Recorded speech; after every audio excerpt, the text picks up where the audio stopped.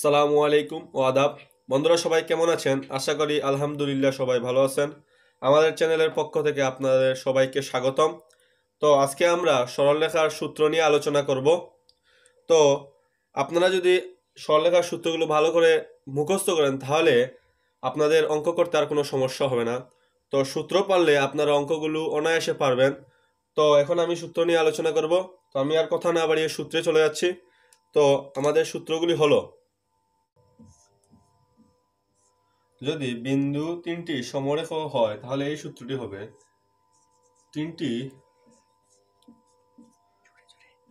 তিনটি বিন্দু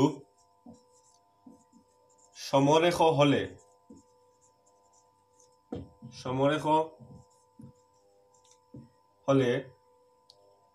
x1 x2 x3 y1 y2 y3 এবং এখানে 1 1 1 ইকুয়াল টু 0। যদি বিন্দু তিনটি সমরেখ হয় তাহলে আমরা এই সূত্রটি ব্যবহার করব। তো সূত্রটি হলো x1 x2 x3 y1 y2 y3 1 1 1 equal to 0। যদি বিন্দু তিনটি সমরেখ হয় তাহলে আমরা এই সূত্রটি ব্যবহার করব। তো এখন আমরা x অক্ষের সমান্তরাল সরলরেখার সমীকরণ সূত্রটি লিখব। তো x অক্ষের সমান্তরাল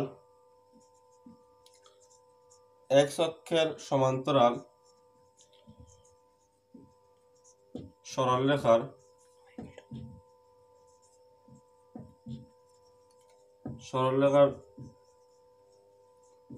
সমীকরণ হলো y ইকুয়াল টু b। তো x অক্ষের সমান্তরাল সরলরেখার সমীকরণ হলো y ইকুয়াল টু b।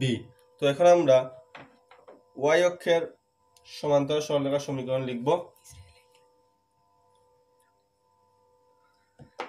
তো y অক্ষের সমান্তরাল সরলরেখার সমীকরণ হবে x ইকুয়াল টু হবে a। তো y অক্ষের সমান্তরাল সরলরেখার সমীকরণ x ইকুয়াল টু a। যদি x অক্ষের সমান্তরাল হয় তাহলে y ইকুয়াল টু b, আর যদি y অক্ষের সমান্তরাল হয় তাহলে x ইকুয়াল টু a। তো এখন আমরা মূল বিন্দুগামী সরলরেখার সমীকরণ সূত্র লিখব। তো মূল বিন্দুগামী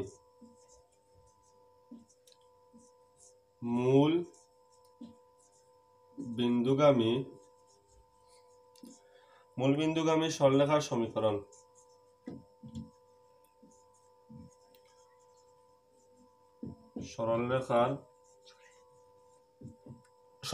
মূল বিন্দুগামী সরলরেখার সমীকরণ y ইকুয়াল টু mx। তো মূল বিন্দুগামী সরলরেখার সমীকরণ y ইকুয়াল টু mx।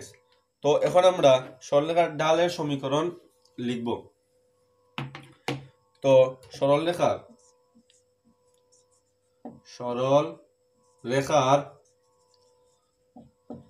ঢালের সমীকরণটি কি?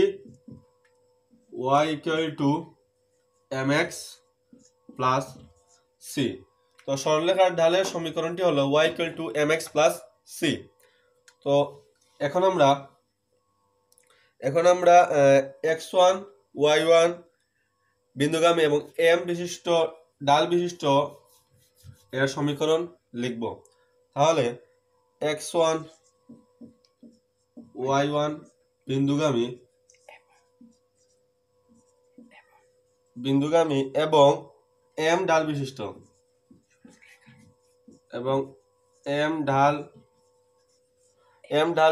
সরলরেখার সমীকরণ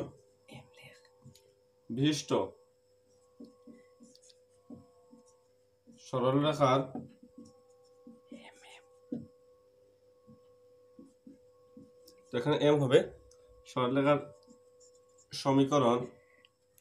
সমীকরণটি হবে y minus y1 equal to m into x minus x1।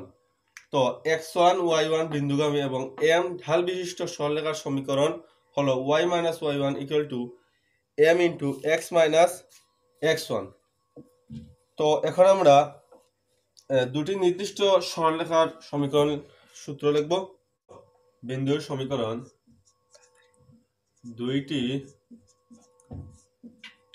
নির্দিষ্ট বিন্দু x1 y1 এবং x2 y2 গমনকারী রেখার সমীকরণ। রেখার সমীকরণ x minus x1 by x1 minus x2 equal to y minus y1 by y1 minus y2। তো যদি দুইটি নির্দিষ্ট বিন্দু x1 y1 এবং x2 y2 দিয়ে গমনকারী সরলরেখার সমীকরণ x minus x1 by y minus x minus x1 by x1 minus x2 equal to y minus y1 by y1 minus y2। তো দেখুন আমরা সূত্র নিয়ে আলোচনা করলাম সরলরেখার। তো এগুলো সূত্র যদি আপনারা বাসায় ভালো করে চর্চা করেন এবং অবশ্যই সূত্রগুলো আপনাদের মুখস্থ করতে হবে।